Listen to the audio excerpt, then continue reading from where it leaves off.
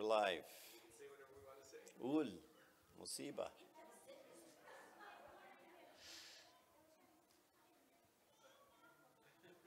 You're all talking. I'm a little nervous. You know, once I feel live, that's true. All right. Okay, in the name of the Father, the Son, the Holy Spirit, one God, amen. Oh, sorry. Una should do that. Name of the Father, Son. Sorry. Well, thank you guys for having me back. Third day in a row. Some of you are sick of me, I'm sure. Thank you. So I'm going to continue my hope not to get invited back. But anyway, so today I'll talk about the Monday through Saturday Christian. It's a talk I gave at in New York for a youth conference retreat, and I think it's an important talk that we have to think about as servants and as Christians in general. And it just kind of keeps coming back to this verse that I love by St. Paul. He says, you know, it's no longer I who live, but Christ who lives in me. And what does that mean? It's no longer I who lives, but Christ who lives in me. And this is kind of the ultimate objective of Christianity, right? That people see us and they don't see us. They see him and not us. So that there's, it says in Galatians, right, there's just less of us and more of him. And so the idea, you know, I want to talk about is kind of this: what does orthodoxy in action look like? What does living an Orthodox Christian outside of the church mean? And I'll start with a poem that I read a long time ago that I really liked. It's called Fencing Christ In. The cross having failed, the world turned to a far more subtle way of disposing of Jesus. It worshipped him. It put him, and I love that first sentence, when the cross failed to dispose of Jesus, the world turned to a different way to dispose of Jesus. It worshipped Jesus. It put him on a high altar with its ornate and costly symbols, and fenced him in there. It said to him, "Stay there. That is where you belong. Stay there, and when Sunday comes, we shall worship you." And all the while, Jesus keeps pleading, "Don't fence me in. Let me down from your crosses. Let me down from your altars. Let me out of the four walls of your churches. Let me into your minds and hearts. Let me into your home. Let me into your offices and your marts of trade. Let me into your communities and the councils of your statesmen. I want to get back where I first started, walking in the common ways of men and talking with them about how to live and how to live together." I love that. And so sometimes the issue that we start to have is church is the place where God is, right? And what we do is we kind of think of ourselves as, you know, this is the place where we, if you will, shine as Christians, right? And we become the light of the church.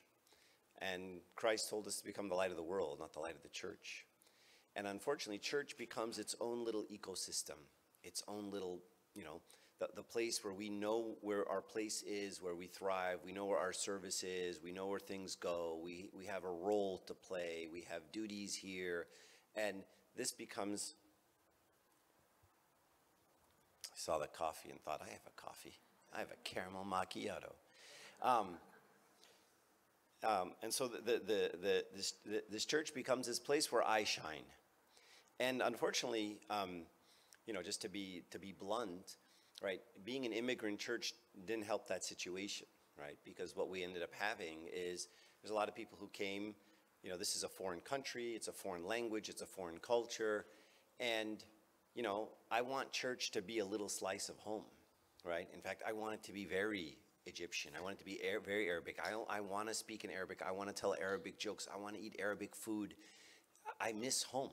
And so church became a little embassy, if you will, of home, which I totally understand. This is what my parents did, and I get that, right? But then as we started, you know, moving too far into that realm, right? Then church could be a cultural place, right? Not a Christian place.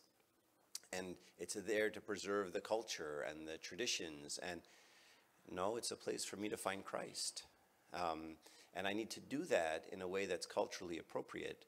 Right? But once the church sort of becomes this, the center of my life, and not God, not Christ, then we have an issue, right? And especially when it's really the center of my life and really the center of my worship on Sunday, from 8 to 12, right? And then the rest of the time, it's just kind of like whatever.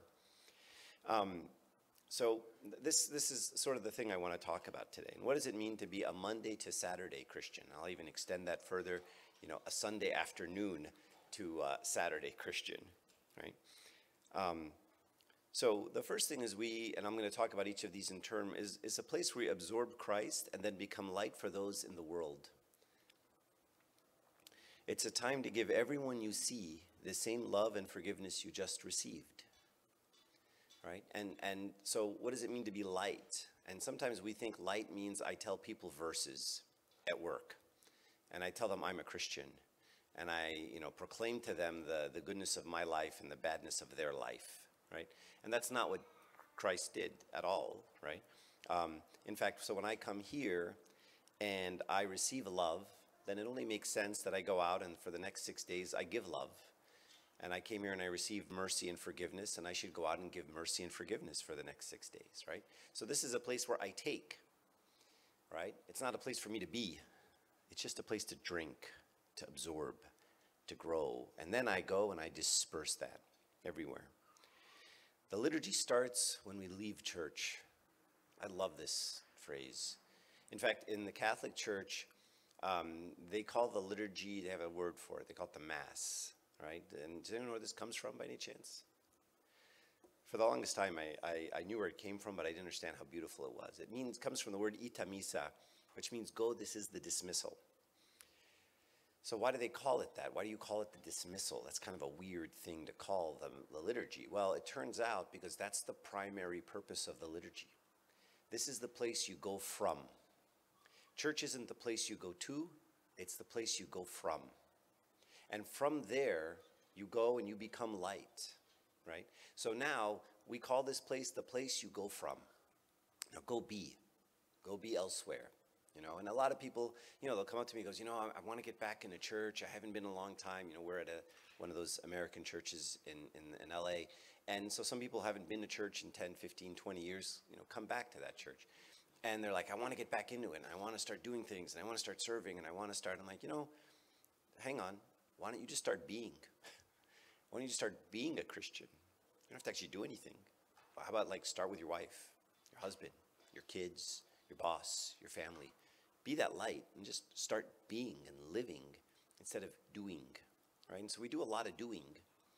And, often I think about, Mary and Martha, and, we're all really good at being Martha, and we had this talk come up at the retreat was, people get burned out being Martha, and then Martha got burnt out, and she complained to Jesus just like the servants complained to Jesus.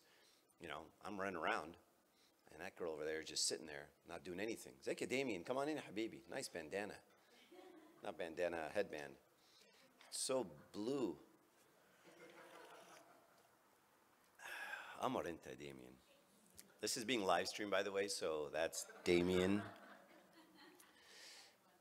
Everyone loves Damien. Just smile. He's so cute. Come on in, nice legs.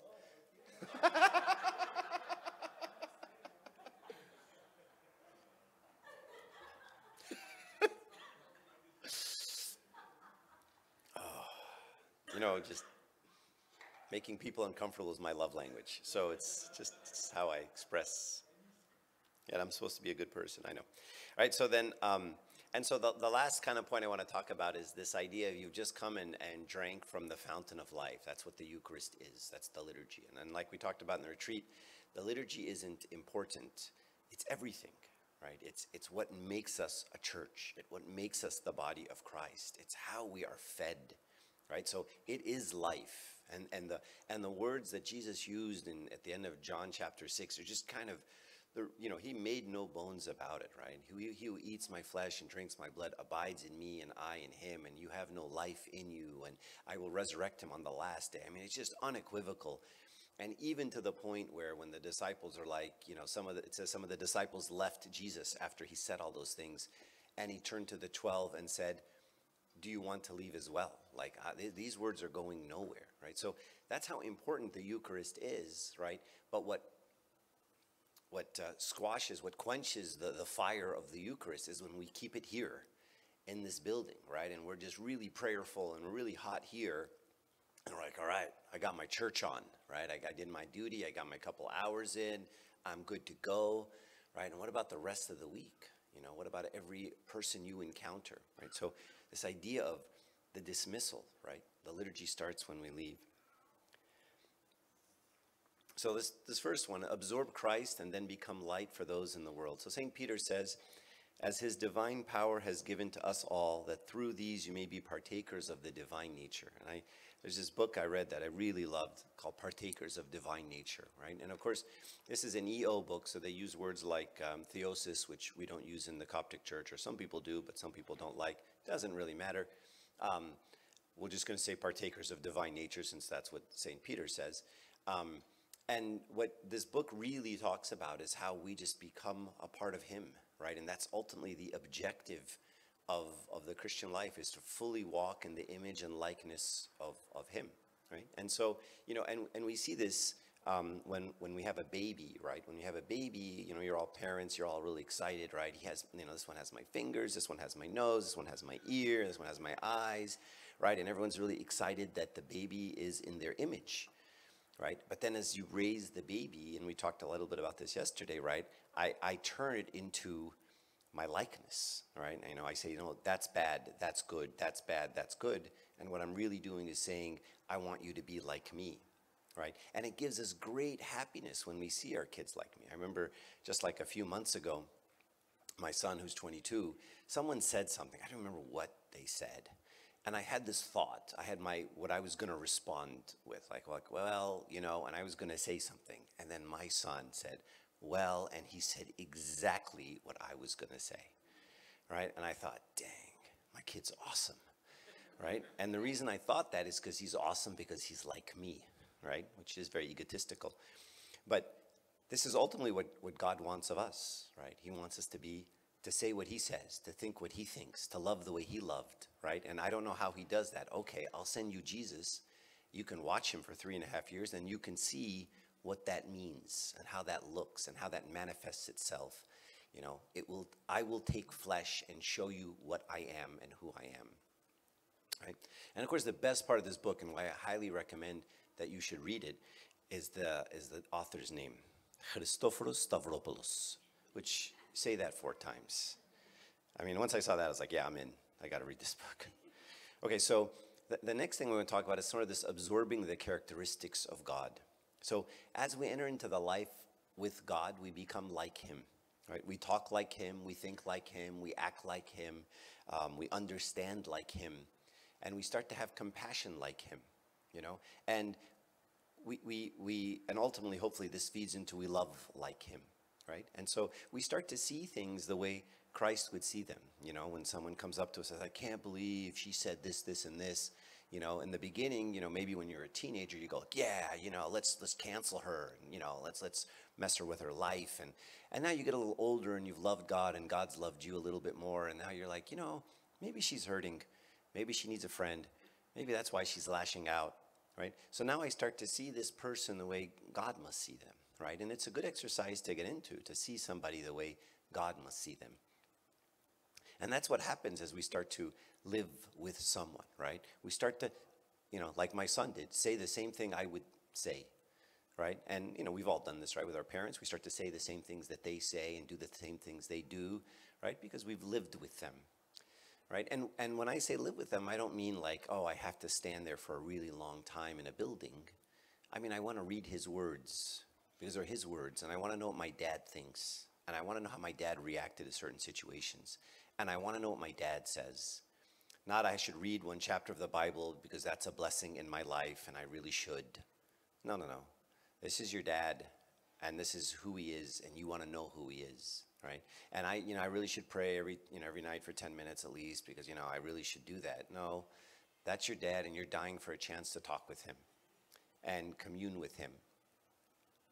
And this is, by the way, where the understanding of theology becomes useful, right? Because every once in a while, is that you, Damien?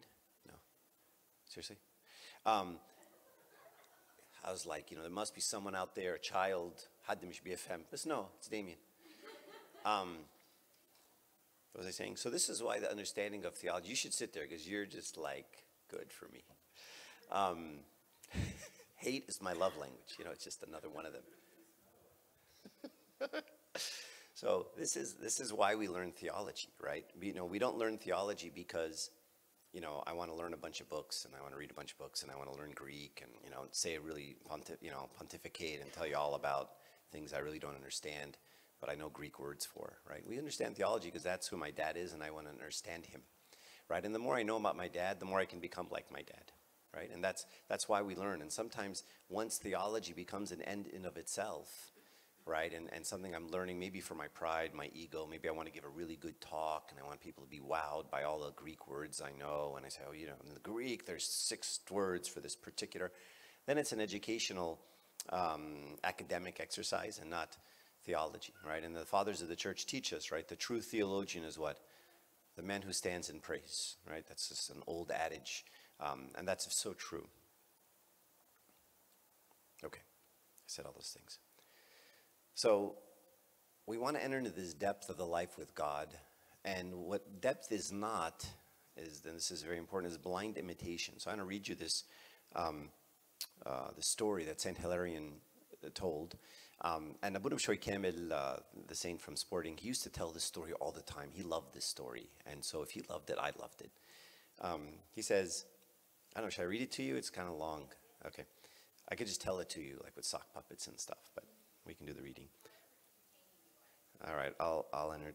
Okay, I don't know. All right, consider the hunting dogs which chase after hares, right? So a hare is like a big rabbit, right? So, back in England and stuff, they'd say, release the hounds, right? And then the hounds would chase after the hare, and then these hunting dogs would go, and then the guy with the gun would walk behind them, and then he'd shoot the hare, and he'd think he's a, big macho guy, right?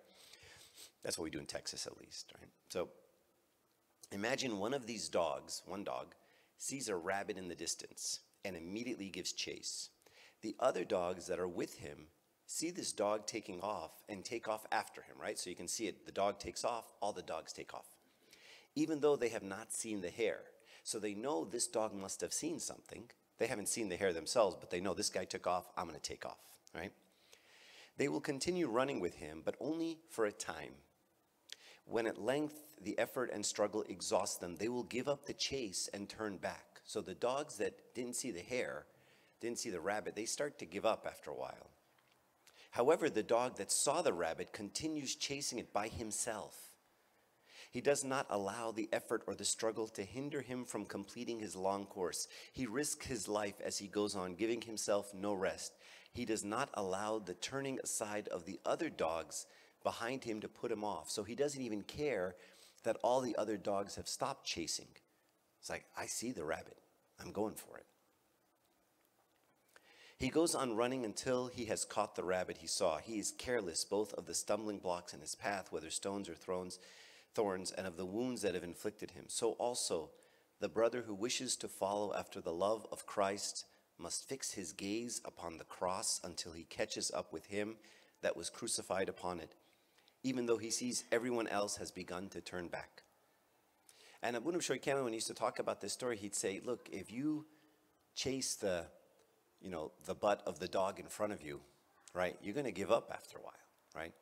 And we do a lot of this, right? We don't actually see the rabbit. We just chase everyone. We see everyone else kind of doing this thing, so we kind of do this thing, right? And eventually we all get sick of doing this thing, right? And the only way we stick and make it to the end is if we actually focus on Christ. And if it's just focus on, I really want to preserve the rituals and tradition of the church, that fades. I really want to be a part of the group, that fades. I really want to be, known at church, that fades. For some of our young boys, I really want to get the microphone someday and be the leader of the hymns, that fades. All that stuff fades, right, after a while, right? And the only thing that sticks is the person who's actually seen Christ and is focused on him, right? So that ultimately has to be our goal as servants, right? It isn't, I want to serve the kids and I want to do this thing and I'm fixated on Christ, right? And everything I do is about him, right? And as we talked about last time, right? I don't have a boss. I don't have I'm not working for the Amil Khidma. I'm not working for Abuna. I'm not working for the bishop. I'm not working for the Pope. I work for Christ. I serve God, right? I don't serve the kids. I don't serve the parents. I serve him only in everything I do. Clean the church, make the coffee, sweep the floor, doesn't matter, right? I do this for Christ, right? And when you have that perspective, you don't get as tired, right? And going back to Mary, Martha, right? Mary just doesn't, just sitting at the feet of Christ. And so sometimes as servants, we do a lot of running around, right? But sometimes we just need to sit at the feet of Christ a little bit more and kind of focus our gaze on him. Take Andrew. There's a nice story about a person who goes into a church, and this man used to go into the church. Come on in. And the seats in the front, what we should do is take the seats in the front and just move them to the back. And then you guys all get, bad real estate. There's a story about a man who used to go to a church, and every day he would sit in the back of the church and he'd look at the crucifix. It's a Catholic church. And the priest saw him many, many times, and he just sat there. And then after a while, the priest was kind of curious, right? So he went up to him and he said, do you want to talk, or is there anything going on? I always see you back here. And he goes, no, everything's fine. He goes, really? I mean, you just come in here and you sit all the time. And, what, is there a problem? What are you praying for? Maybe I can pray with you. He's like, no. He's like, I just come in, I look at him, and he looks at me, and we're both happy. I just love that. Right? So I just come in and we just look at each other. I just look at my dad, right? And we see this even in our children, right? How our kids like to play next to us. They want to see us. They want us there. They want us around. They don't want to necessarily play with us, right? Not all the time, but they just want us present. They can look and see us there. So this gaze is very, very important, especially as a servant, right? Because it's very easy to get distracted with all the things, right? The services and the schedules and the stuff, and then the problems with people, and somebody doing this, and Abuna did that, and the Min Khidma did this, and there's always turmoil in the service, right? And it's much easier, right, when you're deep. Abuna Loa Sidros in LA, he's kind of a legend, but he used to just talk about depth, and he would say, when there's a storm, and the boats are flopping around and they're about to crash, he's like, the fish don't know there's a storm, right? They're 100 feet down and they have no idea what's happening on the surface, right? To them, it's just swimming, even though there's a tidal wave up above, right? But, and the deeper you go, the less of the storm you feel, right? And that's why you hear about these guys who were imprisoned in Egypt, and the bishops and the priests and the monks that were in prison, and they're just like happy as clams, right? So much depth there that all this stuff happens up here on the surface and just doesn't affect you, right? And I was talking with my cousins this morning. We were just looking at like what happened during COVID, right? And how people got so affected in many, many very destructive ways, right? And so scared. Anyway. This is one of my favorite quotes about the Eucharist. St. Cyril of Alexandria says, just as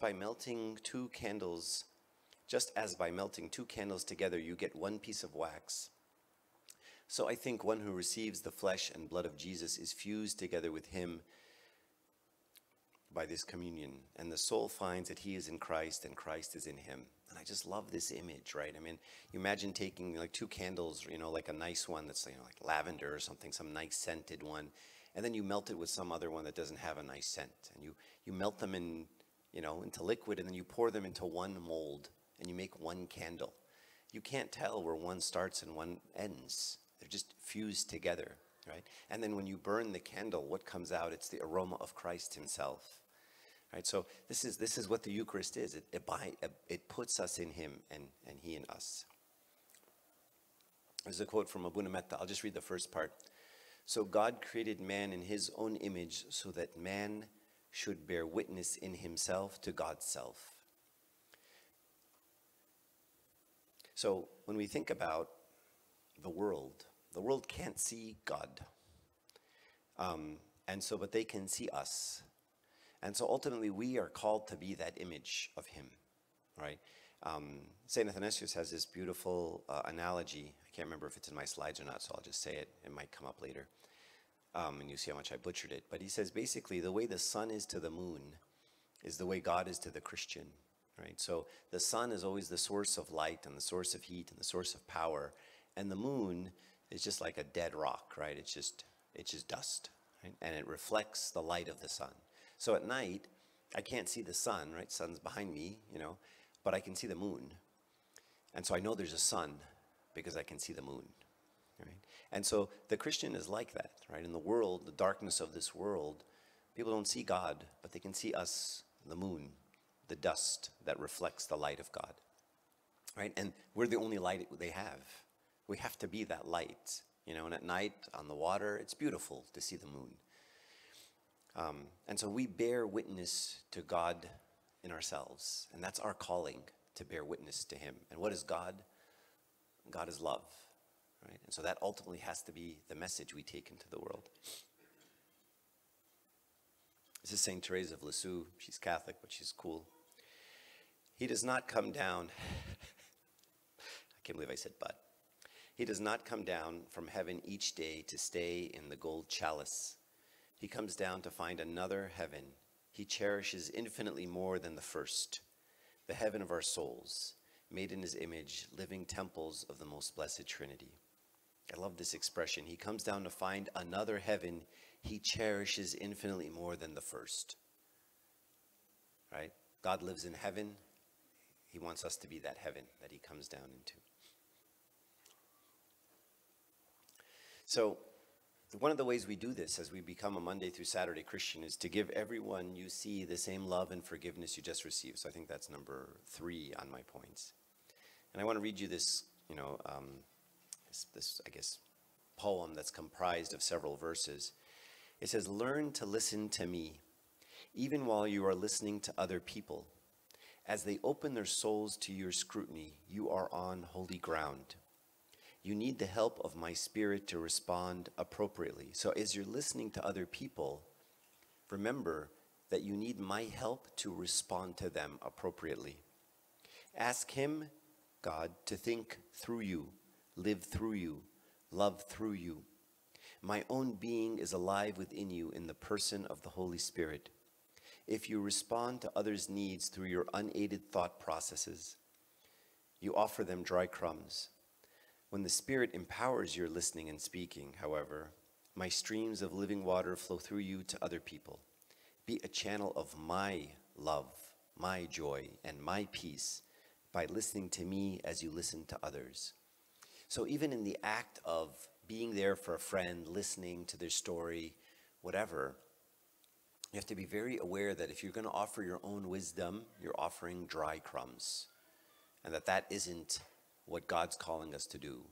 So when we're out there being light to people, don't ever think you're the light, right?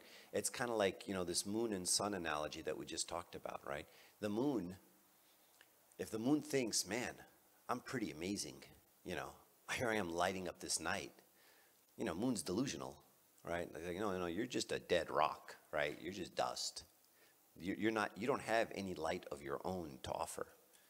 And we're the same way, right? In fact, one of the things I always make this comment, one of the things I love is, we have these little things in the church that are just wonderful. Like when a speaker ends, we always say what?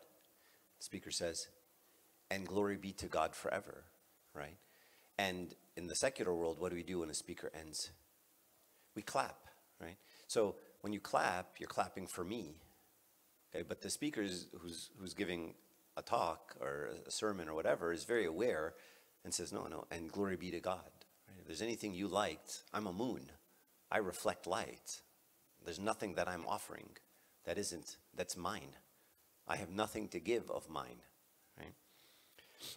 There's a nice story. I can't remember if I told you this or not. You guys watch 60 Minutes, kind of the old magazine show. In 60 Minutes, they interviewed one of the monks at Mount Athos. They wanted to go back to Mount Athos. So you can find this on YouTube, actually. It's pretty nice. So they had gone 20 years earlier. I don't know if you guys know, Mount Athos is this peninsula off the coast of Greece, and it's got lots of monasteries, a very holy place. And it's very hard to get into. You got to get a visa and stuff like that. So they decided to go to Mount Athos after 20 years, and they applied for a visa. It took them 2 years before Mount Athos agreed to give him an interview, right? So I forgot his name, but the famous guy at 60 Minutes was interviewing the head of the monastery, this Greek guy, right? And he starts the interview and, niceties, right? Thank you very much for inviting me out and letting our camera crew be here. He's like, oh, sure, no problem, blah, blah, blah, right? And then the interviewer says, I just want to thank you. I know we're very disruptive and, we're disturbing, the monastery and we're disrupting your prayers. And then when he said, we're disrupting your prayers, the monk laughed, just kind of chuckled. And the monk goes, oh, no problem, no problem. And then the interviewer guy goes, why'd you laugh? And he goes, no, it's nothing. It's fine. You're not disturbing us. That's okay. He goes, no, you laughed when I said, I'm disturbing your prayers. He goes, yeah. And he goes, well, am I disturbing your prayers? He goes, no. And the guy goes, well, I mean, are you praying right now? And he goes, of course I am. I just love that answer, right? So he's doing this interview with this guy on 60 Minutes, and the guy asks a question. He prays. He answers. He prays. The guy asks another question. He prays. He answers, right? So he was very aware of what this is saying here, right? You need the help of my spirit to respond appropriately. So even as I'm talking, giving a secular interview, I'm not giving spiritual advice. I'm not helping someone. He's a constant dialogue, right? So when we say you give everyone the same love, you have to be careful that I'm giving them his love, not my love. His spirit, not my spirit. His heart, not my heart. And so be very keenly aware when you're talking to a kid or talking to a friend or talking to whomever, there's this constant dialogue happening, right? All the time, right? When giving a Sunday school lesson, we're always taught to pray before, during, and after, especially the during part, right? Especially when you get a question from like Musiba over here. Oh, okay, here's the quote from St. Athanasius. By analogy, God is to the Christians as the sun is to the moon, and as the sun is the exclusive source of light, so God is the sole source of glory. As the moon reflects light, so believers reflect God's glory. So that's the good quote. But so this is the liturgy starts when we leave church. And I kind of want us to anchor on that a little bit. The liturgy starts when we leave church. It's not like I did my duty, I did my thing, I put in my time, I'm good. No. Now it's on, right? Now I take this light, and my goal is to be light and love everywhere I go. You all know this quote. I don't know if you know it, but it's my favorite quote. There would be no need for sermons, like the one I'm giving now, if our lives were shining. There would be no need for words if we bore witness with our deeds. There would be no more pagans if we were true Christians, right? And every time, you get in this shouting match and people are like, you have to tell people what's right, and you have to tell people what's wrong, and you have to tell them do you? And that's not what he says. He said something different. He said, shine with your actions, shine with your deeds. It's not about yelling verses at people and telling them who's right and who's wrong. It's about being that love, right? And so many of us have experienced this, right? Where people from work come up to us and they trust us and they'll share deep secrets with us because they just feel something different about us. In the early church, there's just, funny stories, but when someone would see someone else that's smiling, they would say, did you meet a Christian today? And that's how you would greet somebody who you saw smiling, right? And it would be so wonderful if we ever got back to that state again, right? Where people would say, because right now you look in America, Canada, wherever, Christians don't have the best name, right? When you tell someone I'm a Christian, they're not like, oh, that's great, you really love me. You're so gracious and forgiving. That's not what people say. They say, oh, you must be a bigot. You must be a racist. You're full of hate, huh? You're going to judge me, aren't you? And they're kind of right. That's what we do. We have to work on that. All right? We have to be that old Christian, the people we came from, where people would say, I'm smiling. Did you see a Christian today? Did you bring light to someone's life? Did you take a little bit of a burden off of them and put it on yourself? Did you give the person God's words and not your own? Give everyone the same love you just received. This is what St. Augustine says. A Christian is a mind through which Christ thinks, a heart through which Christ loves, a voice through which Christ speaks, and a hand through which Christ helps. We're the hands and eyes and ears of God on earth, right? And so sometimes we get into this lovely habit of someone needs help and you go, Hasalilak, right? I'll pray for you. God be with you, right? Well, I don't, right now, I need you to stay up with me and listen and talk. I need you to help me. I need you to give me something, right? And telling them, God give you. Well, God sent me to you, right? And so God did give you, and he gave you me, and I'm it, right? So think about that as we take the Eucharist and say, even the concept of the Eucharist, right? I mean, the way Christ, brought this all together, right? He used food, and food is one of these things that we do a lot of in the church. We feast and we fast, and we feast and we fast. Food is very integral to the ethos and the rituals of the church. And because food is one of those things that it's in you, right? And so when I take the body of Christ, it literally penetrates every cell in my body at some level, right? It gets absorbed by the body, right? So I would hope that as we take the Eucharist, we say this prayer and we say, I want to get out of the way of you. I want there to be less me and more you, right? I want people to see you when they see me. When I lived in New Jersey, I was born in New Jersey. When Abuna Shoy Kamel came to New Jersey, my uncle was the priest at New Jersey at the time, so he visited us a lot and stuff like that. And my uncle was telling me, he said all the people in the houses said the same thing when Abuna Shoy Kamel came to visit. They would say, we didn't know who Jesus was until we saw you, until we met you. And then all the stories made sense. We didn't know who Jesus was until we met you. It's like, wow, that's wonderful.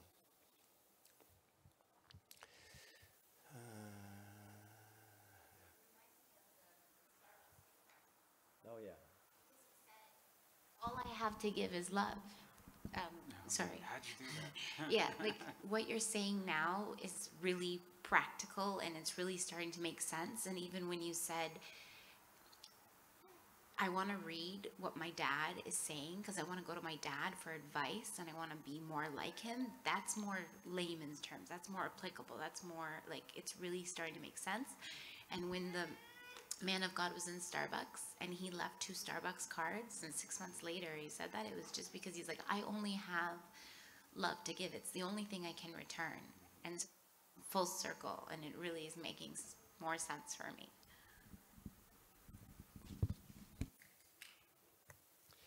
Yeah, that was Abbot Trifon. Yeah, he's really amazing. So one of God's characteristics is he's a creator.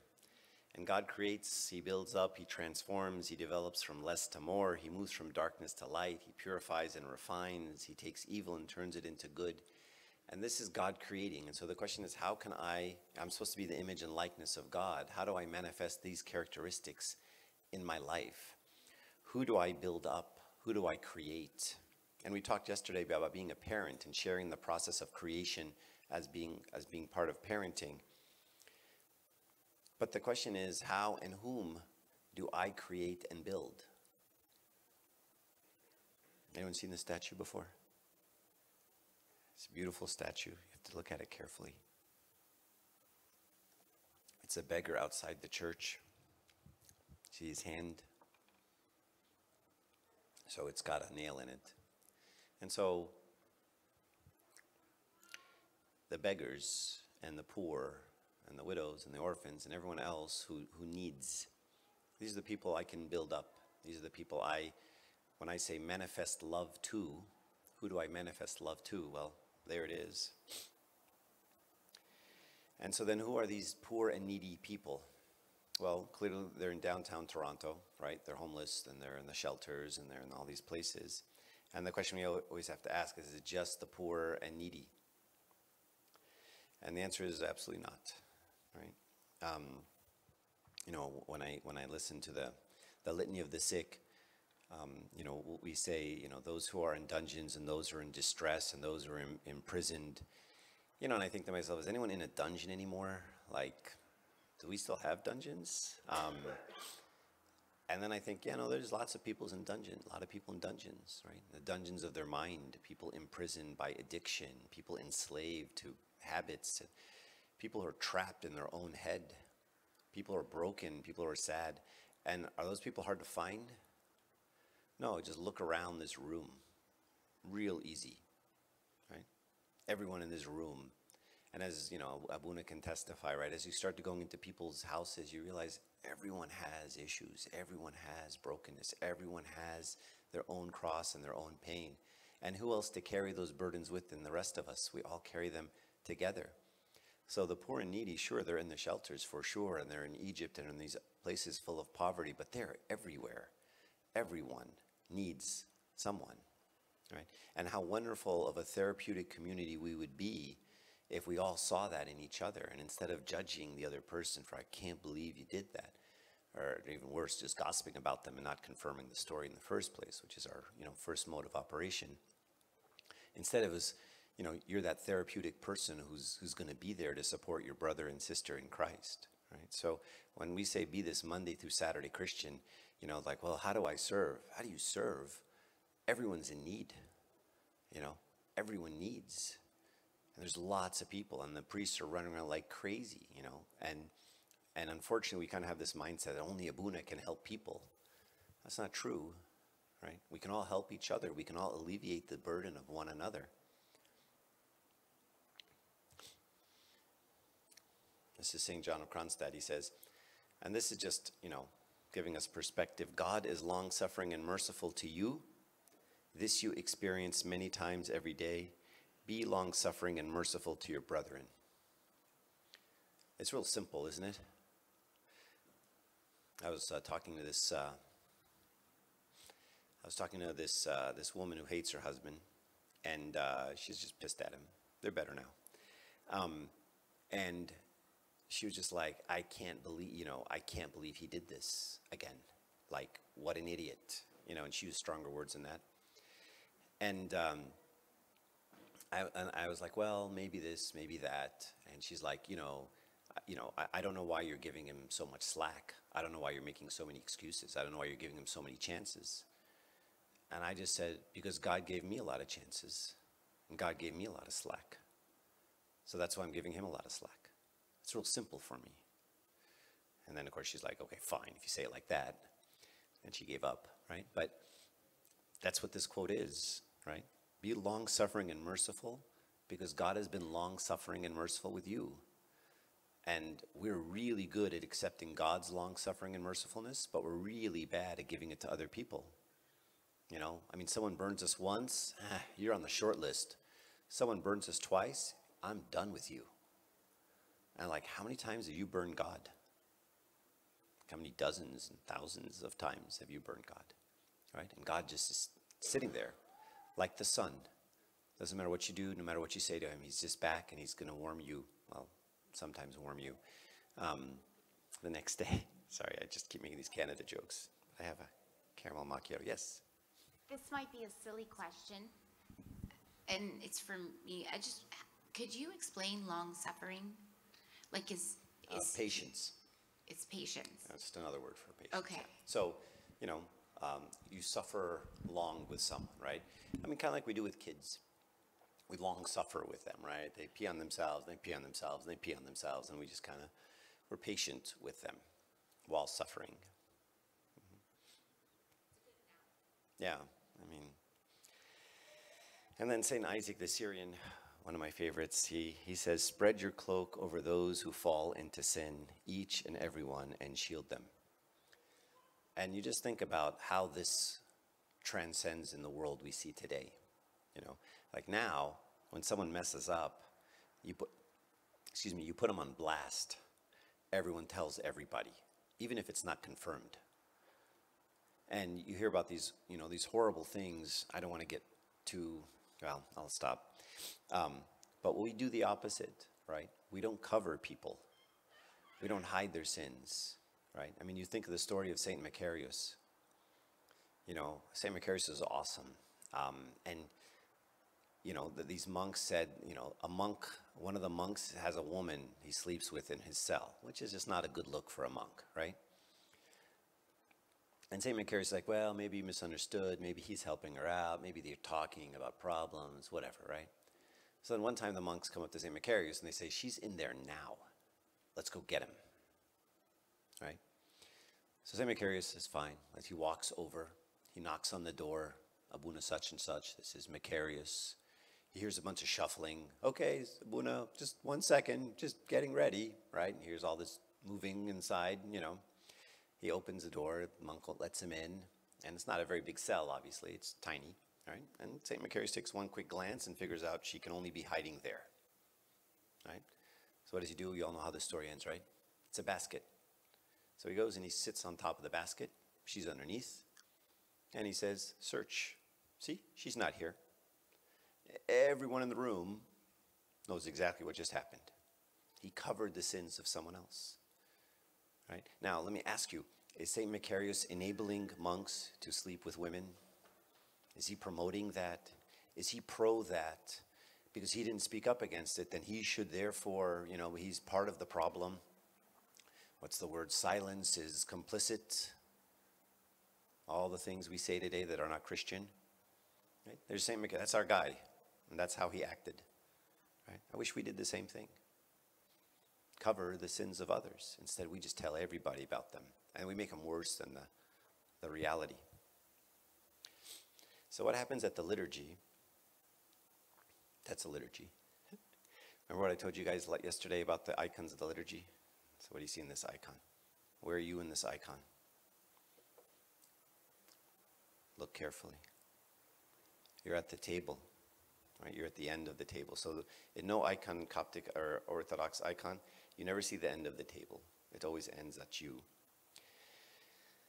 We become a part of Christ, and then of course, if I'm a part of Christ and you're a part of Christ, then we become a part of each other, right? So the Eucharist not only unites me with God, but it unites me with me and you in a mystical, Eucharistic way that isn't just like, hey, we're all Coptic, hey, we're all Egyptian, hey, we all live in the greater Toronto area, hey, we all live around SMSV, whatever.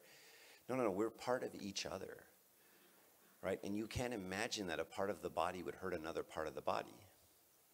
And I know we mentioned this yesterday, but when that happens, we call that cancer, right? When the body attacks itself. It's a very dangerous thing, right?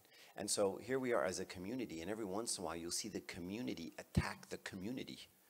People within the body will attack one another. And it's crazy. Or one time, I was with some friends, and we were talking about a teenager at our church who's just like, you know, really messing up, and, you know, messing up and became public and all that stuff. And one of them said, he said, I'm glad it's not my kid. And I just looked at him, like, what did you just say? Like, how could you? I didn't, you know, I judged him. Like, how could you say that? How could you not feel what this dad is feeling? How could you be so cold to think, well, it's not me, it's them? Are you going to other and us and them, someone in the body of Christ, in your own body? You know, I couldn't believe it. And I said this example yesterday, right? It's kind of like when the pancreas gets cancer, and then the brain thinks to itself, well, glad I didn't get cancer. I'm glad it's the pancreas, not me. Well, you're all connected, stupid, right? So we all die. We're a body, right? And if something affects one part of the body, there's no way it doesn't affect me. And there's no way I can sleep at night seeing another part of the body hurting and me just sitting back and going, yeah, well, I got my house. At least it's not raining in my house. At least it's not, my kids aren't on drugs. Nothing makes one like Christ as taking care of others. I'll skip that. No one can feel hatred towards one whom he prays for. Okay, I'll say this. It's kind of inappropriate, but I'll say it anyway. So to me, the Eucharist is a lot like a watering hole. So this is a watering hole in Africa, right?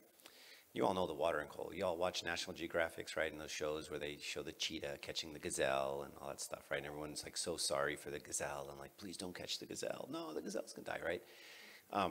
So this is the watering hole, right? And as you all know, in the summer in Africa, the watering hole gets smaller and smaller and smaller. So there's more danger at the watering hole. Why? Because you see all the prey that's at the watering hole? Well, prey brings predators, okay?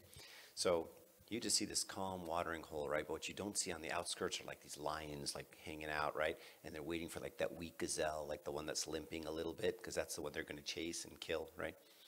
So all these animals, and then there's like a crocodile in there that's just about to, pounce out, grab a thing, and then do a death spiral, right? That's what happens in these things, okay? This isn't new to people, right? All seen these shows, okay? So here's the thing about the watering hole. Watering hole is two things.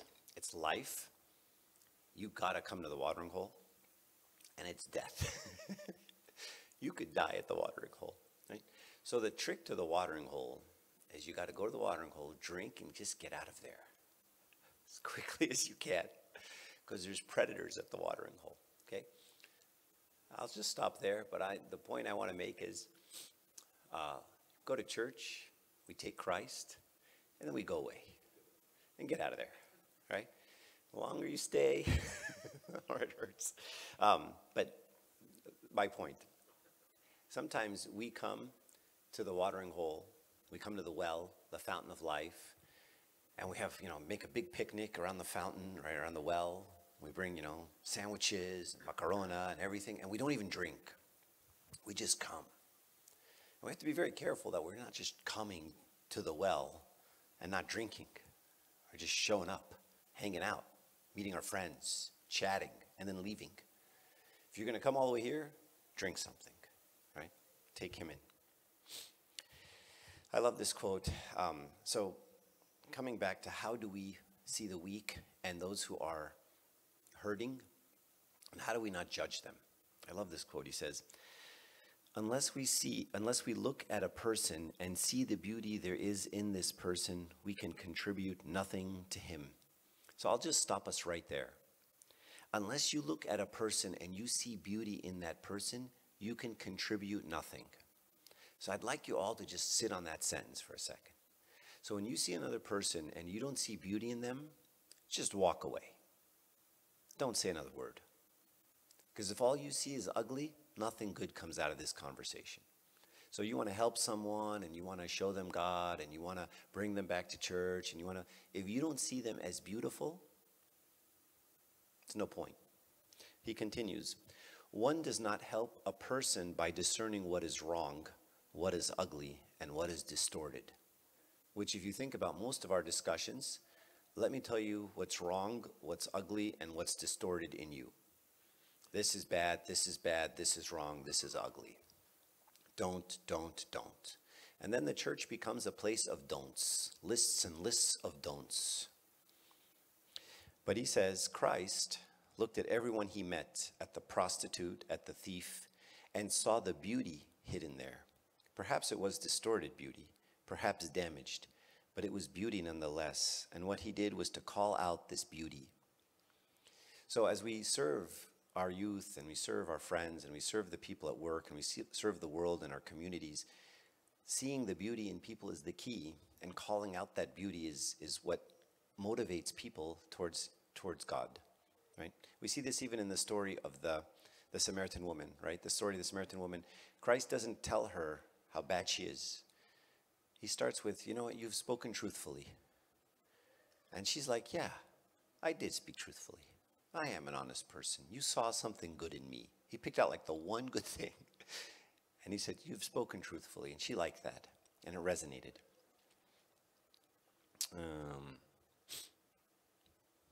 Okay. So now I want to get to my final point. So this is the spirit of the Eucharist. This is the spirit of being a Monday and through Saturday Christian. And then the question is, what stifles this spirit in us? The spirit of Christ being light in us that we then show to the world. So these are the 4 points I just talked about. Absorb Christ and then become light for those who are in the world.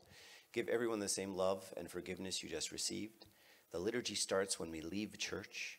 You have just come and drunk from the fountain of life. Be a fountain of hope and love for all those you meet this week. Right? And so this is ultimately what the Eucharist is. So when I leave this place, hey guys, you got rid of the headband. I want to play with you guys. All right. So this is what the Eucharist is supposed to be. Okay? Do we all agree? Does this sound like a sound message to you, what I said today? And I'd like to ask you, how many times have you heard things like the liturgy starts when we leave church in your life? I'm 53, and I can tell you I haven't heard it much. So what stifles the Spirit in us? It's a matter of emphasis. So as servants, sometimes we emphasize the wrong things. This should be the emphasis of the Eucharist and the message of the Eucharist. Instead, what often is emphasized is, don't spit for 9 hours. Don't swim for 9 hours. Don't chew gum for 9 hours. Don't throw up for 9 hours. Don't walk barefoot in case you get a small cut for 9 hours. Don't brush your teeth for 9 hours. And those are way more important than the stupid stuff I just talked about for the last 45 minutes. Right? Now, I'm 53. I've heard those things 1,000 times in my 53 years. And that's all anybody's talking about. Right? Now, we can debate and discuss whether 9 hours and not spitting for 9 hours is the law of God. I'm going to go ahead and say it isn't. And I'll be excommunicated for that, I'm sure. But let's focus on what's important, right? When this is the stuff that gets emphasized and talked about and thought about, and you're leaving church and you're telling your kid, okay, be careful, don't spit, versus you have the body of Christ. Are you going to go to your friends and show them love? Are you going to be merciful? And when your kids playing on Tuesday and they get in a fight with their sister and they say, I don't want to forgive her. Remember God forgave you on Sunday. Remember how much God loved you on Sunday? Remember how God gave himself for you on Sunday? I want you to do the same thing for your sister today. So now the link is what the emphasis is. I want to be like that guy. I want to be with him. And I want to be him for others in the world. All others in the world, not just my people on Sunday. Where does this come from? That guy. Maybe that guy.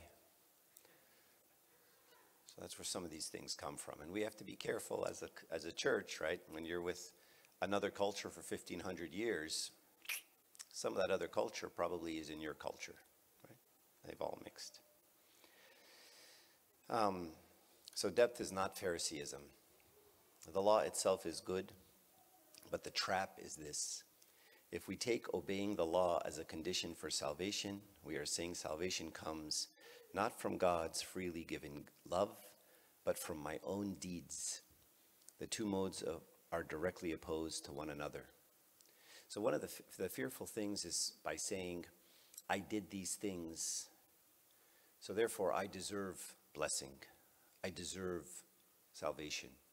I deserve God to be in my life. I fasted. I went to church. I did all the hard things. I didn't live a bad life. I. The problem with that is if I asked you, who saved you? What's the answer? I saved me.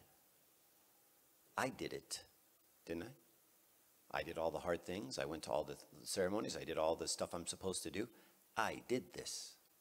And once you start saying that I did this, that really gives me free rein to judge everybody else, right? Because you didn't do what I did. You don't come as much as I do. You don't live as good of a life as I do. You sin and I don't, right? And so we have to be very careful that we keep the perspective, this is God's gift to us. And the things we do in church, Eucharist, confession, communion, all the practices we have is just my way of tapping into him. He's doing all the work. Pope Shenouda had this wonderful expression. He said, he was talking about works and faith, in St. James. And he says, God already cooked the meal, right? He made, there's a big pot, and all the food is done. It's on the stove. It's hot. It's ready. The bowls are out. And when we participate in the communion and the confession and all of these things, all we do is we take and we're just serving ourselves from the work that's already been done. This is just how we partake in this pot, but the pot's already been made. You didn't do any of that. That was God's work on the cross.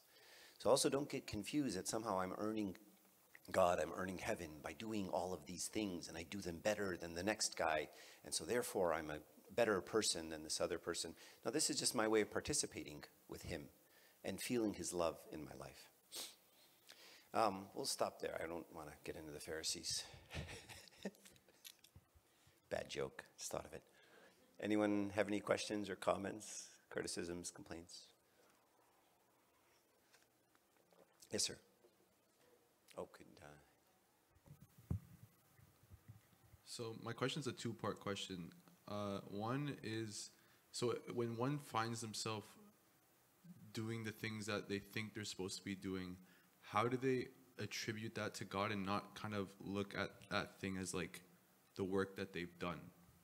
Because like I feel like as a Christian, you're supposed to grow, like, and partake of the sacraments and like show love when you can and serve when you can. But then there's like that left-hand warfare that comes like right when that happens. So like how does one like prepare for that? And like when do you know when you're doing it wrong? Okay, that's a good question.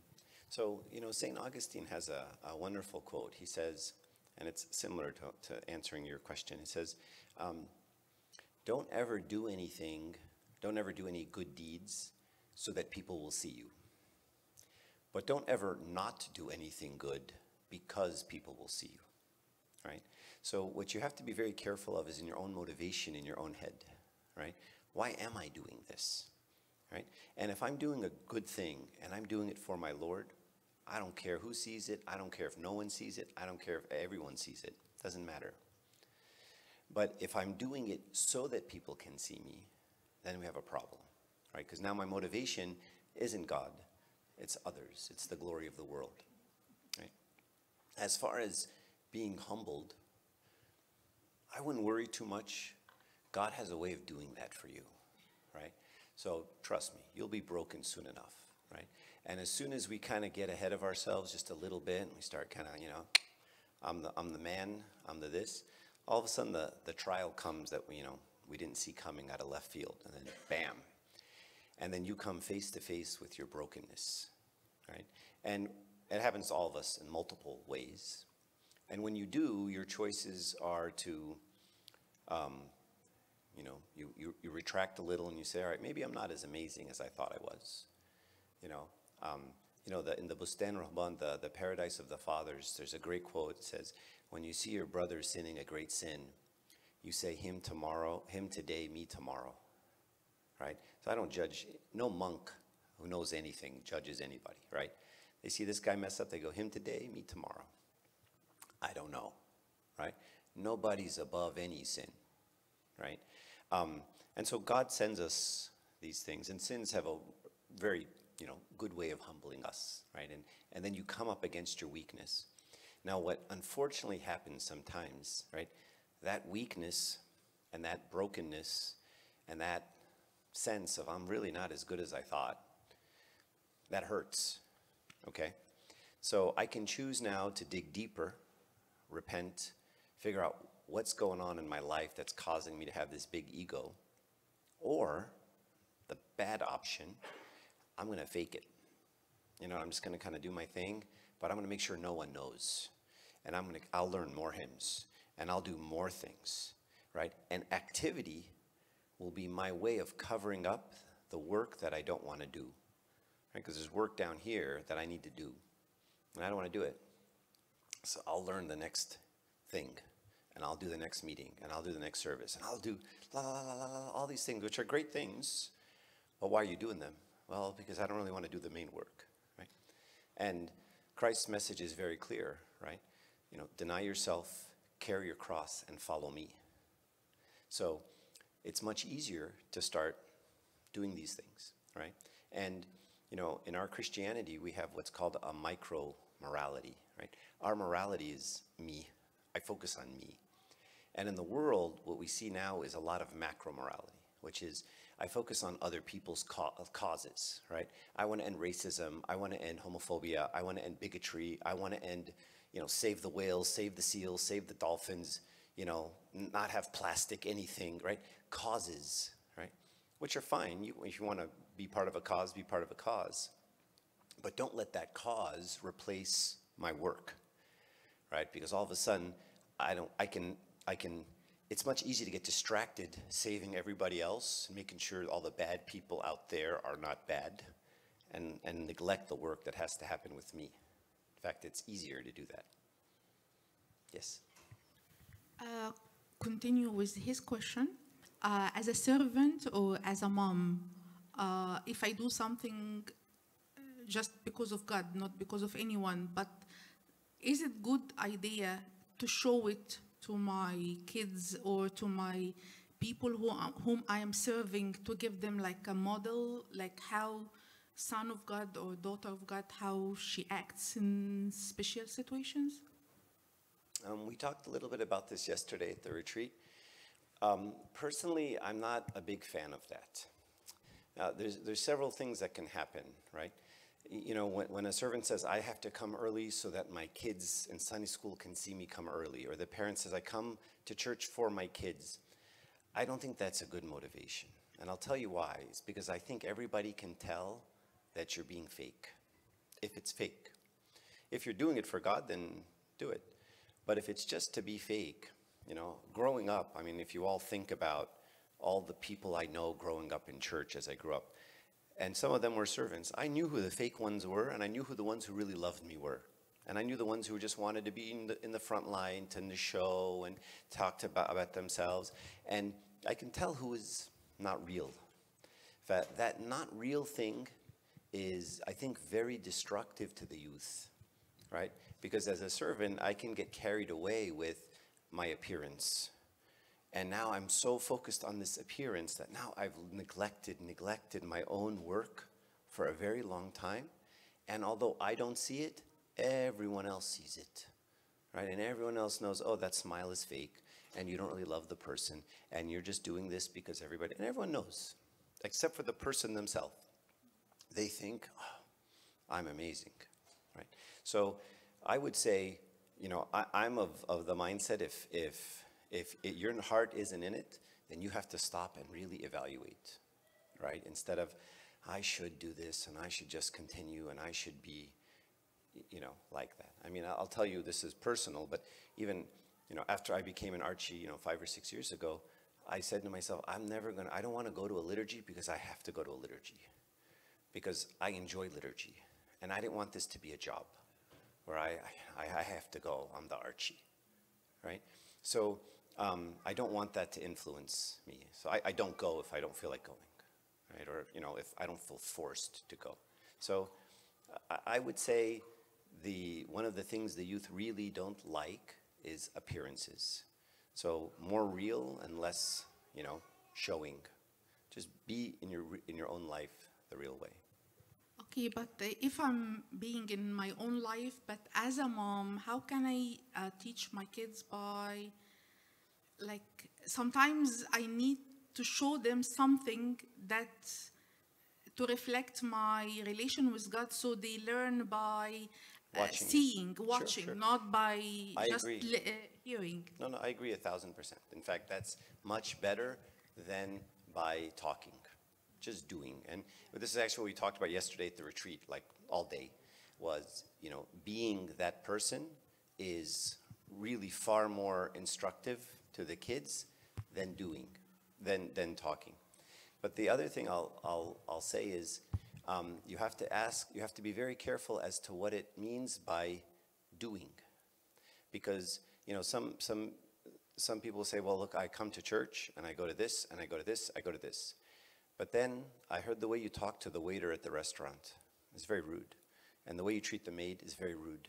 And the way you treat people is terrible. And I saw you talking about uncle such and tante such and gossiping about your own sister. And so, you know, God is love, right? Not attending church. So we have to be very careful that what we're showing them isn't just see how I go, but see how I am. And they notice those things. Yeah.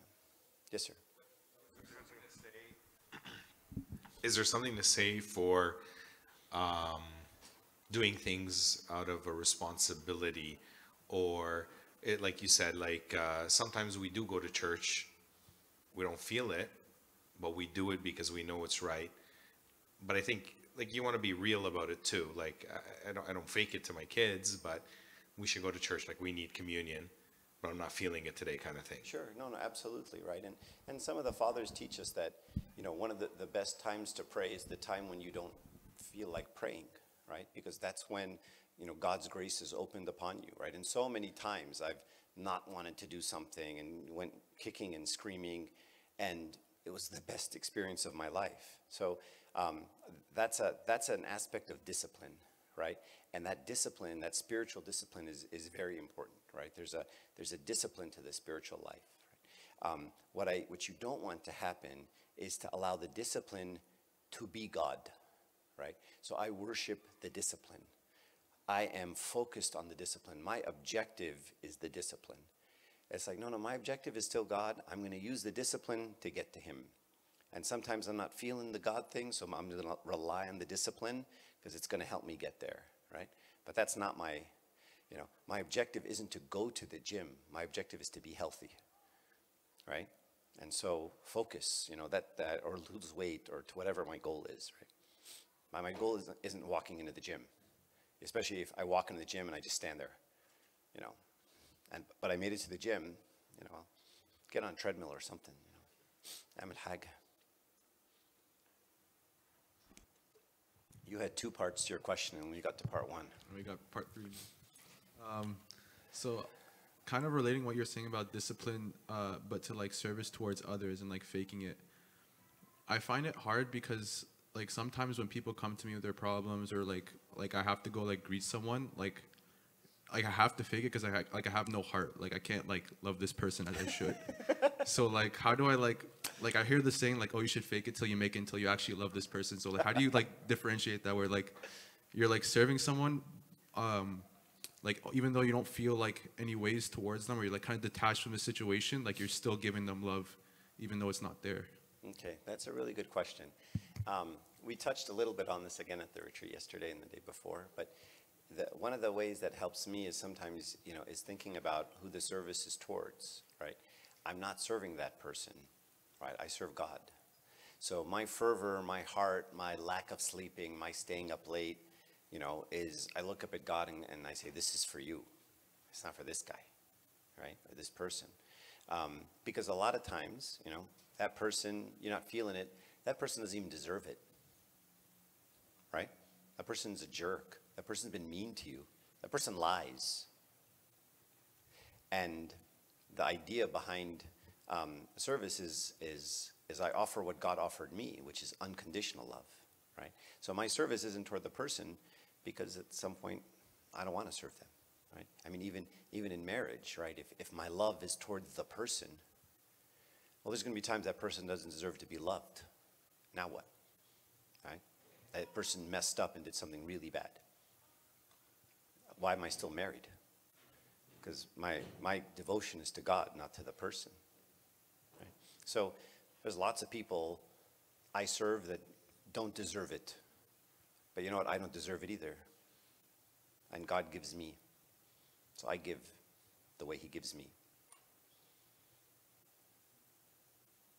Did you have a third question or no? You have really good questions. Yes.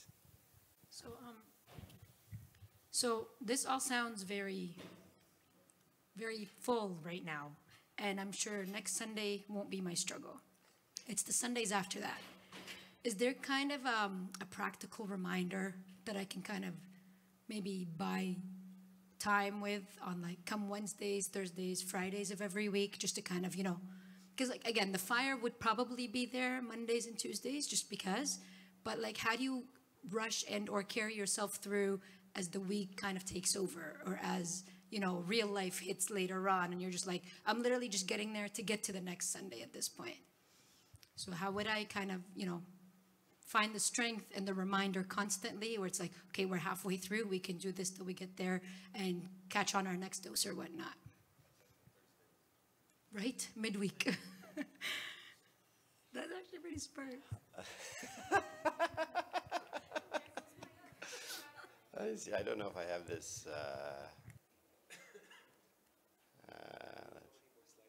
Oh no, I tell you, it's never. Okay, I don't have it. There's 4 hours later. There's Saint Anthony has this wonderful saying. He says, "Every day I say to myself, today I will begin. Today I will start." And you have to. So there's 2 pieces to this. There's the reminder piece, which is easy. You can just play this this live stream over and over again, right? But then there's the motivation piece. And I think that the motivation piece is hard because sometimes we can get down on ourselves because, we keep messing up, right? And we keep not doing all the things that we're supposed to be doing. And I'm trying to guess which one is the one you're referring to. Is it the motivation piece? Is it the down on myself piece? What's the second, the down on myself piece? Yeah.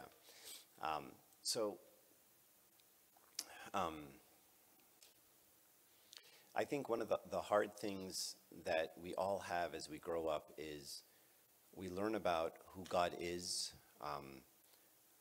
starting with our parents. And our parents are not perfect. And so sometimes we hear conditional statements from our parents, conditional love statements, or things we could perceive to be conditional love statements. I want you to do this or else, I want you that or else, 2 more times and then you're done, things like that. And it's very hard then to make that leap to God who isn't conditional, right? Who loves unconditionally all the time. And so it's very easy to get discouraging. And so I have, lots of quotes, not in this talk, not in the other talk either, but just about getting up and going back to God over and over and over again. And so what God wants from us isn't a victory. He wants a struggle. He wants us to push and to try. And I heard a nice sermon by Bunametta, Father Matthew the Poor, and he said, it's like a beggar who puts his hand out and he's constantly begging for money. And after a while, his hand gets tired of going out. So he just puts his hand down. And then as someone walks by, a rich man or whatever, a businessman, he says, hey, can you do me a favor? Could you hold my hand and then put money in it? Because I don't want to hold my hand out. And he says, God is so gracious that he will say, okay, I'll hold your hand and then, so help me put my hand up and then fill it. And that's okay. And so sometimes my prayers are even, I don't want to do this. I want to do this. Can you help me want to? Because I don't even want to at this point. And so I think taking that weakness to God and just placing it in front of God, and then let him solve it, right? And enter into that dialogue with your dad, right? And that begins the relationship. He gets you and you get him. You stare at him and he stares at you.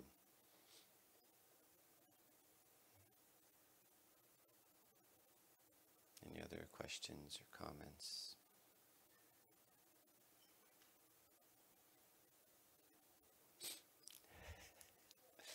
I saw it too. I was going to reach over and do it, but that would have been embarrassing.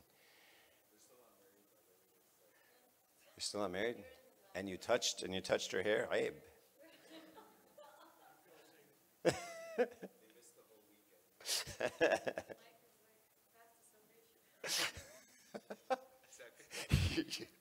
You're going to misquote the entire talk. Leave him. I love this. He's your husband. Okay, there you die. Anybody have any questions, comments? Okay. And glory be to God forever. Amen. I don't know what the plan is now.